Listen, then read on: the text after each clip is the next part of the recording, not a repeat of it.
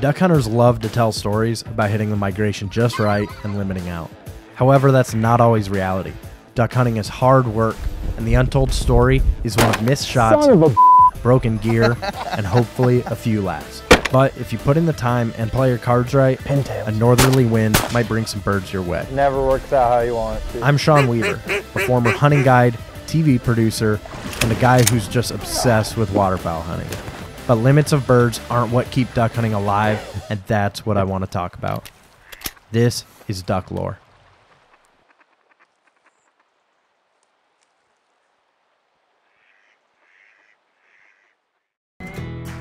Michigan, the Great Lakes state. Michigan is both a breeding and wintering ground for ducks and geese, making it a very important part of the Mississippi Flyway.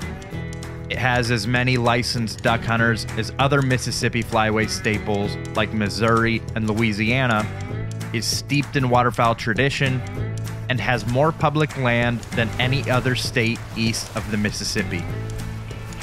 From wood ducks and geese on its thousands of lakes and ponds, to sea ducks and divers on the 4 different Great Lakes it borders, the variety here is astounding and brings to light just how cool of a place it is to be a waterfowl hunter.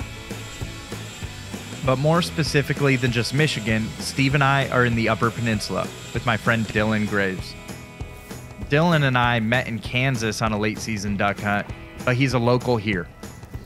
When he told me about the big numbers of bluebills and redheads you'll get on the 3 Great Lakes bordering the UP, I had to come see it for myself. Hey! You want to talk about nostalgia, man? It's that cloud of blue smoke. Yeah, that smell right there. I need a 4-stroke. He's in 2 strokes, man. Steve is also a Michigan native and even went to college here in the UP for a stint. But he never had a chance to hunt out of a layout boat for divers on the big water. So he's here to experience something he'd only ever heard stories about. You know, I've never done this. No? No, I've never been in a layout boat. You can't really compare it to anything else. It's just its own beast. Well, getting set up for it is quite the... Yeah, I mean, it's not just something you can... casually get into. Right, yeah, and you don't just one day be like, oh, I'm gonna start layout hunting. It's a different type of shooting. You know, you're laying right in the decoys. You know, the birds are right in your face. It's, you know, divers, so they're fast, and Yeah. you'll burn some shells, that's for sure. Oh, is that right? Oh yeah. You got to plan on a couple misses? Yeah, yeah. All right, what's the game plan here? See if we can locate some birds, and if we find some good birds, we might drop the boats in and try and do some shooting. Well, hopefully the birds play nice. Yeah, let's find some birds first, huh?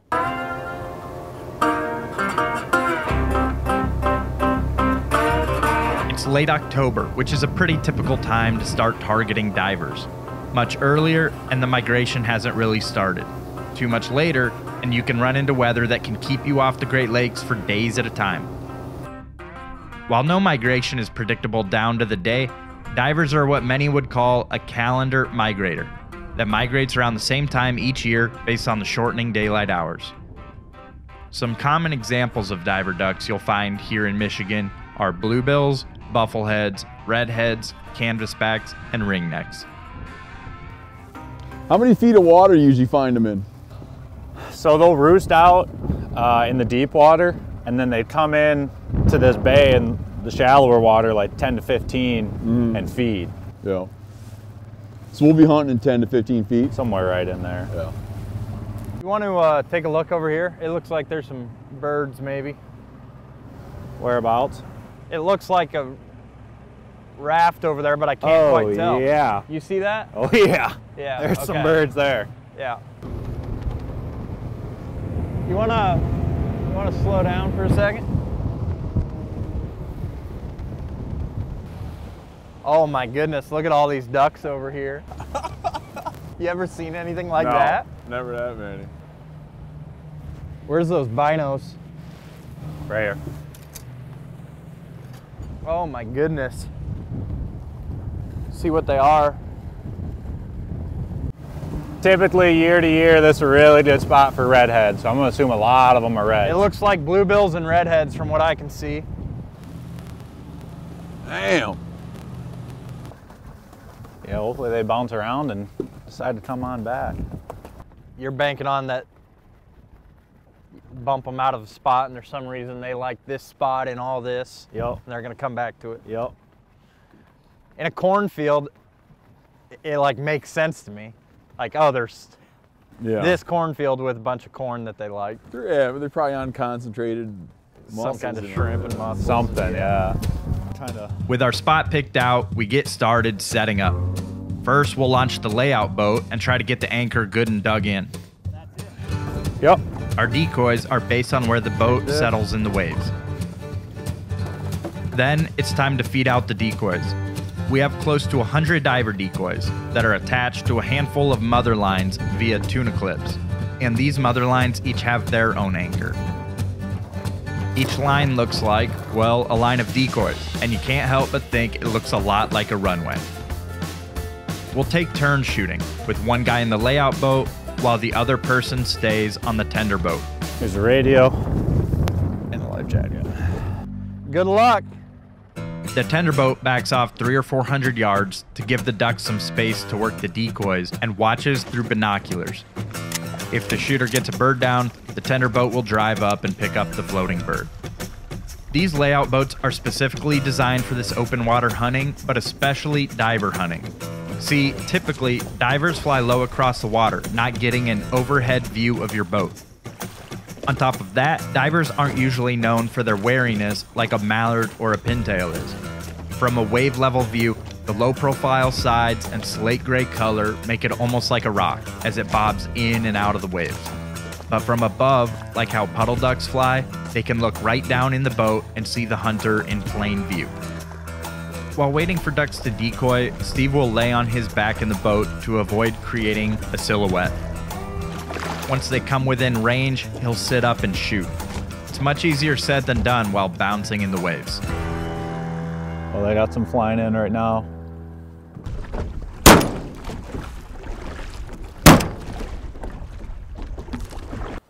Oh, we got one. Looks like just the one. Cool. We're on the board. Hey, I saw you knock that one down. We're gonna come and pick it up for you. Nice shooting. Oh, that's gonna look like a scoter.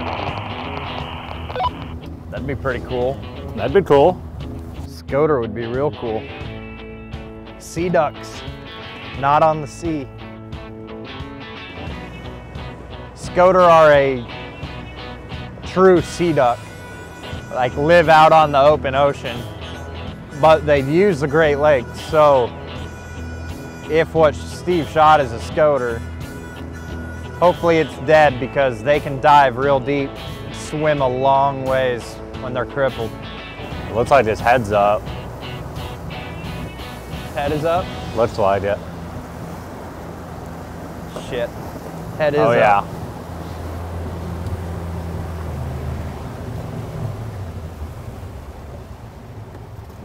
You see it, Sean? Yeah, I do.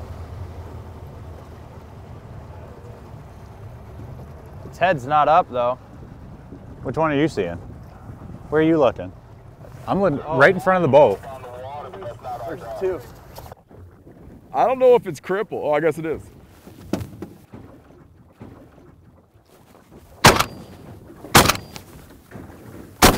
Ah. Anyhow, I don't think that duck was crippled. We never shot at it. It just laid down. And As it turns out, the duck we assumed was crippled was an entirely different duck than the one Steve shot. Spotting ducks in these waves can be a real challenge, but it brings up an important point. Shooting divers until you know they're dead is essential, because if they're only wounded or winged, they can dive and end up hundreds of feet away from the last place you saw them. It turns into a real wild duck chase. That is so cool. Oh, yeah. Sea duck there. White-winged scoter. White-winged scoter. So cool. Despite the massive waves of ducks we saw coming in, the rest of the afternoon is slow. For whatever reason, maybe the sun or the mild temperatures, the ducks just aren't moving around. Eventually, we decide to call it a day. It could be just they've been overhunted. You know, it could be the same birds that have been here for a while and they're just starting to get a little bit stale. Yeah. The guy's been pounding on them. So you think we have to at least try to find some other birds, try to find something not so stale? I don't think it would hurt. Right. You know, yeah. I agree. It's a bummer to be that close to that many birds and then like not be able to do anything. Yeah. About it. There's nothing you can do. If they're not flying, they're not flying. Exactly. Yeah.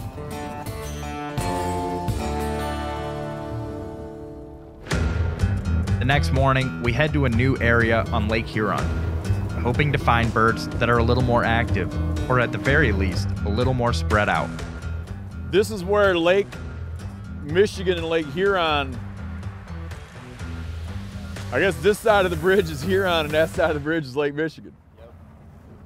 The Straits of Mackinac. They used to have a lot of gunfights up here, man. Really? Naval battles, big gunfights, shooting cannons at each other.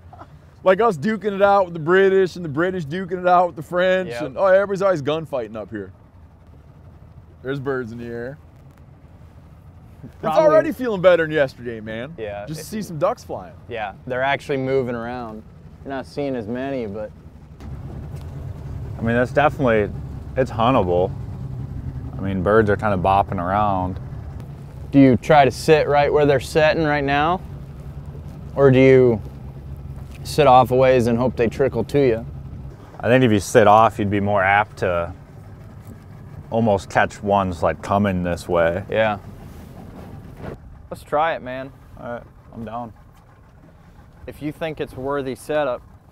I think so. A little lighter today. Lighter putting it out.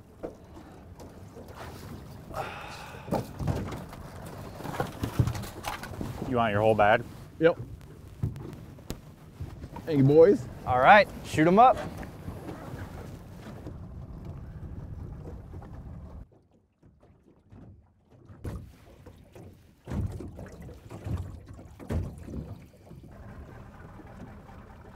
Old school.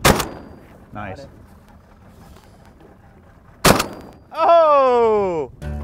Shoot that one right in front of you, Jen. Heck yeah, man. Dying. First ducks. No, shoot that, please. I don't want to chase an old squaw. Is it dead? No, No. shoot it, shoot it. Just like that, 2 ducks in the bag.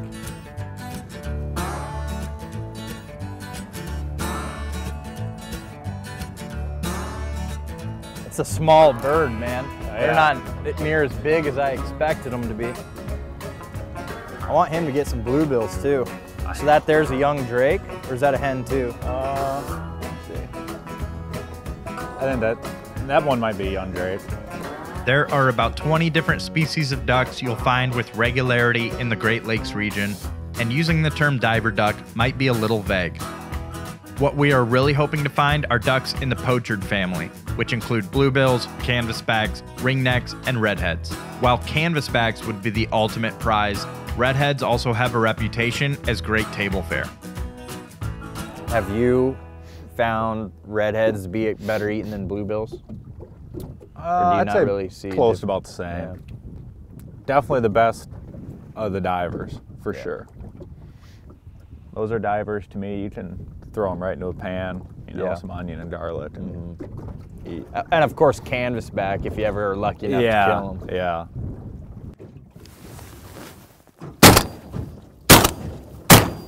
Nice. Whoa. Sweet, man. You got another one. Osmerganser. The sea ducks, specifically white-winged scoters and longtails, are moving good today. And Steve is shooting extremely well, given it's his first time in a layout boat. The old merganser. Good old merganser. Sardines.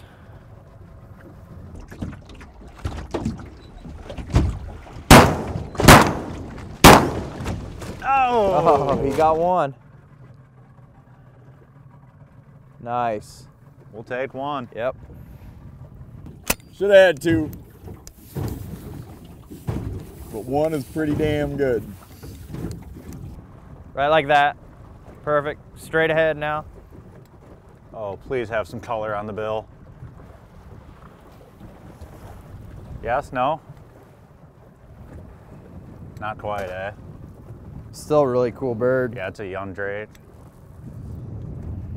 God, their feathers are so thick. John, you want to take a turn? I'm good right now. I'll give you one more go. All right. I still want you to get one of those flocks of bluebills in. Oh yeah, buddy. The second I jump in there is when the bluebills are gonna show. Real nice one this time, it appears.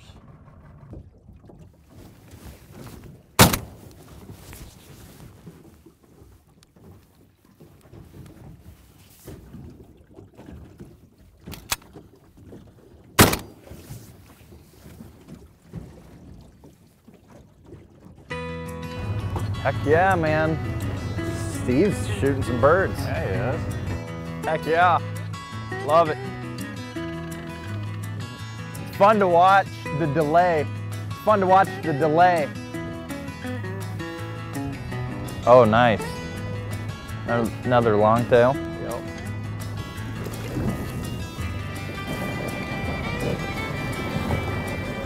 It's been a really great day, but as afternoon approaches, we get wind advisories and decide it's best to call it and get some birds cleaned.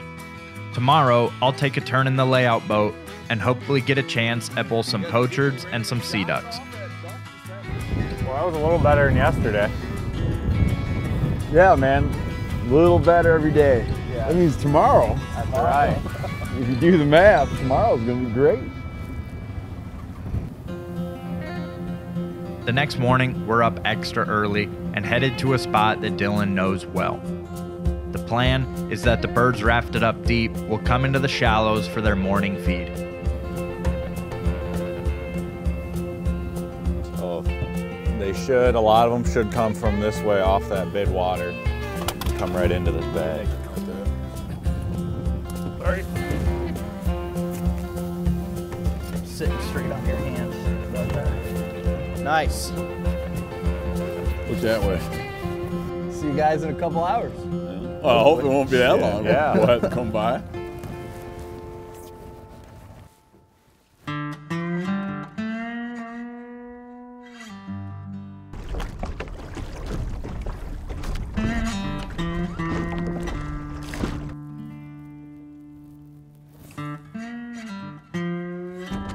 There is something really peaceful about bobbing around in a layout boat, especially when you're not bothered by ducks decoying and having to shoot your gun.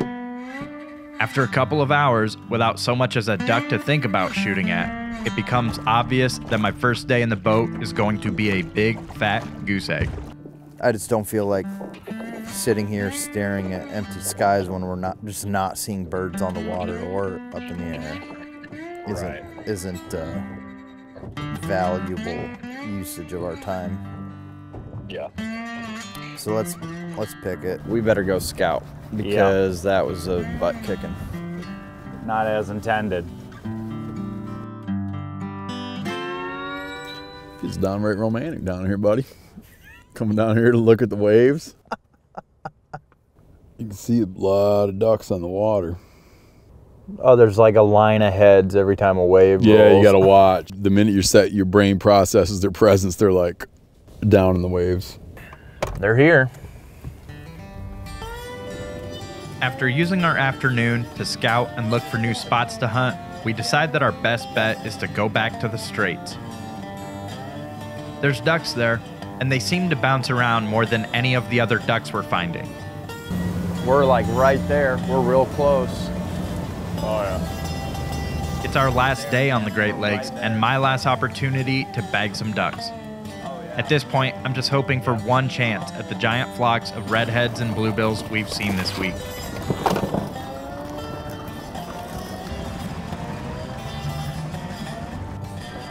See you guys after I shoot some redheads.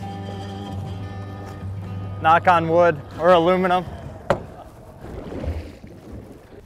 Man, this isn't so bad in October, but I can't imagine how brutal this is doing this in like December, January.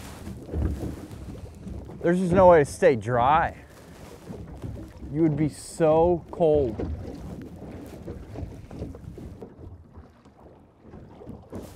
Right here.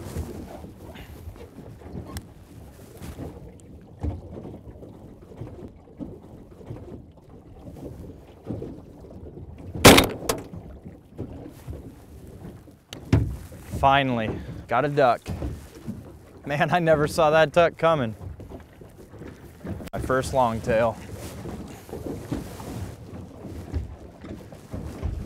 Gosh, that was a lot of work for one duck. Catch of the day.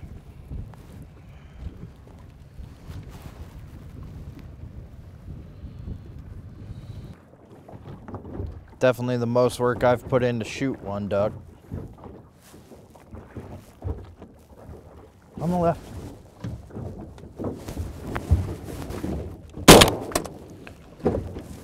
I got my first and second scoter in one shot.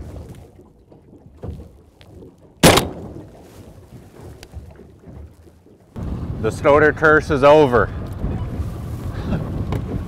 Sure is. Sure is.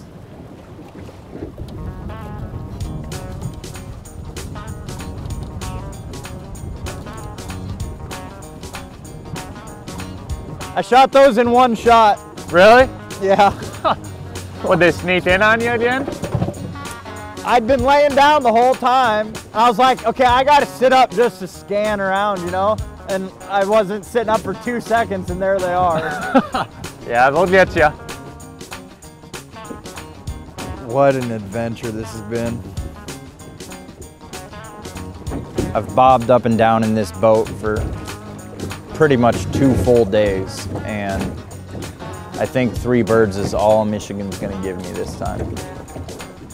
The Great Lakes definitely humbled me a little bit, taught me a little more respect for diver hunting. I've always had this kind of opinion of diver hunting as maybe physically daunting, but nonetheless like easy hunting.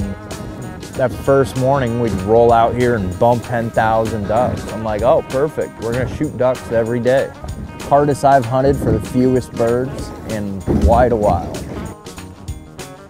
While we didn't get the birds I had hoped for, I came away with a little more understanding of diver hunters and why they're often so dedicated. The rolling waves and the lap of the water against the boat is a hunter's lullaby. And I witnessed a part of nature many don't get to see. The hardiness of some ducks not just live, but thrive in the demanding waters they call home.